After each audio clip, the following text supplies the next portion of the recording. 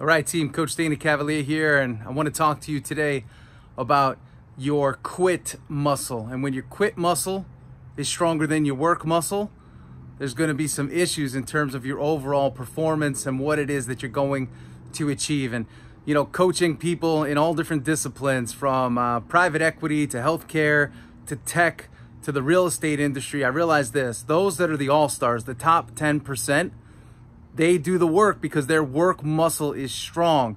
They are super focused on where they're going, what they're doing, and what they are going to achieve.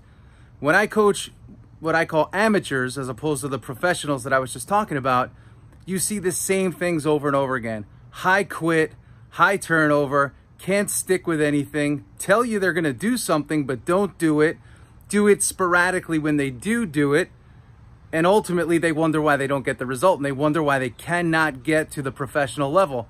And having worked with professional athletes my whole career, the ones that stay 10 years plus, they have a strong work muscle and they have a very, very weak quit muscle. Sometimes they go too hard. They go to the point where their body shuts down.